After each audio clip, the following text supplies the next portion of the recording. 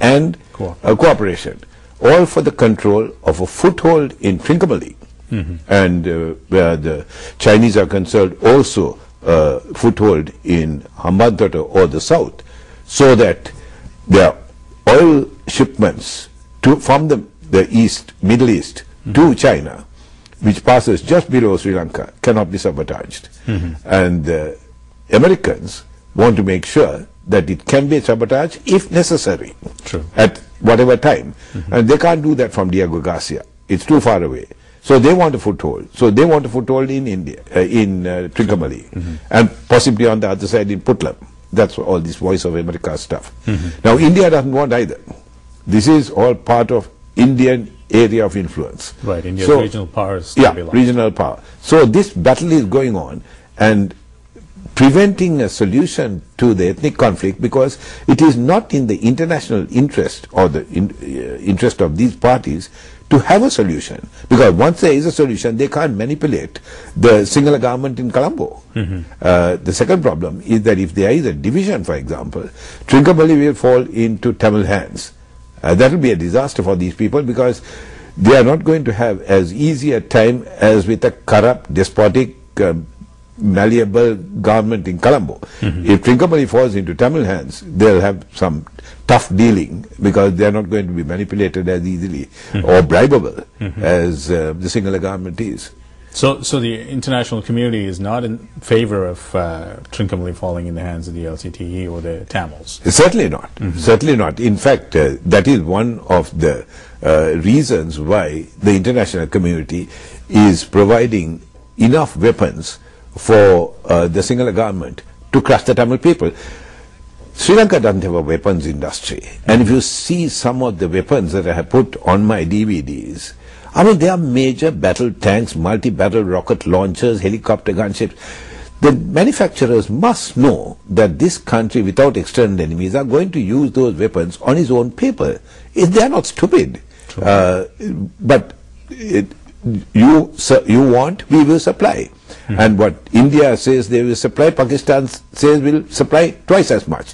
And what Pakistan supplies, India will say, why do you want to go to Pakistan or to China? Why don't you just tell us what you want? Then China says, if neither of these parties supply you with the weapons you need, just tell us. In fact, most of the large battle tanks which you see on the DVDs are Chinese supplied. And we simply cannot exert any pressure on China. I mean, those are the realities. And that's why I think this conflict is being dragged out. Do you think India has a particular interest in dragging this conflict longer? The Indian attitude and actions absolutely baffles me. You know, if there is a conflict on India's doorstep, the refugees are going to flood to Tamil Nadu, and already I think there are about 250,000 refugees there, and even with this last bout of attack on Trincomalee and Batticaloa, they just jumped into boats and either came to Australia and sank off the Australian coast or landed there and got locked up as criminals, or most of them went to South India. There is a battle between Tamil Nadu and Delhi, and this problem is being used sort of, it's a meat in the sandwich.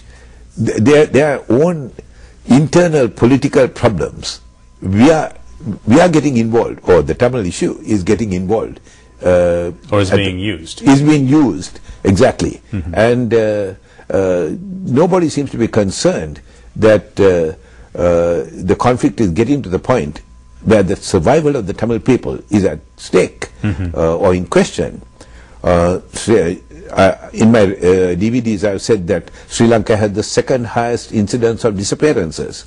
It's not true. I've got to re-record those DVDs, because as of last month, I think, Sri Lanka has the highest rate of disappearances anywhere in the world. Human Rights Watch came out with that data, I think, at one of their recent presentations. Now, the Human Rights Council had a say in this fairly recently, and obviously the international community's strategy seems to be different from what you're saying.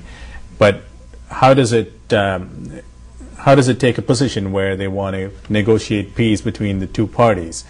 let's talk about Canada, where it keeps saying, you know, we want a negotiated settlement and we want to talk to both parties, but they don't seem to be doing anything substantial. Yeah.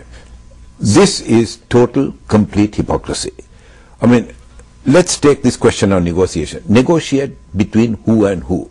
The government and the Tamil Tigers. Then you go and ban one side. So what's the Sri Lankan government going to do? To negotiate with the empty chair. I mean, the whole thing's complete nonsense. As the British found out with the IRA were banned, and Britain found that they couldn't negotiate with a banned organization, so they had to deban them. And what happened after debanning? They started talking, and the result of that was that Britain decided to give the IRA some 24 of the 32 provinces, and now there's peace, at least for the time being. You know, if you're talking in terms of banning people, it's like my saying that I'm going to stop suicide by banning suicide. You can't. I got to address the underlying problem of depression or whatever it is. But you cannot get negotiations off the ground. I told this to the EU parliamentarians before they banned the LTTE, that by banning the LTTE, you are opting out of the negotiating process. And I just had a talk with another Canadian where I said, you know, it is crazy. These countries, every time you ban the LTTE, what you do is to enable the Sinhala racists in Colombo to raise a flag and say, ha ha, thank God they are banned. You are encouraging extreme Sinhala chauvinism by taking these very silly steps. Tomorrow, as you said, you know, I'll be dealing with a lot of things. But what we are facing in Sri Lanka is a war. Whether the government admits it or not, it is a war. There are the materials and methods of war being used. If war is what is going on in Sri Lanka, and of that there is not the slightest doubt, humanitarian law applies. And under humanitarian law, you can't ban one side in the war. I mean, it is illegal on humanitarian law. Now, the Sinhala government says this is terrorism. I mean, there is a definition of terrorism, which I will read out tomorrow, with the LTTE does not fit in. It's an armed group, and it's not because Branson rather says so. It is the UN definition of what an armed group is versus terrorism. Briefly, it is that if you wear a uniform, if you have a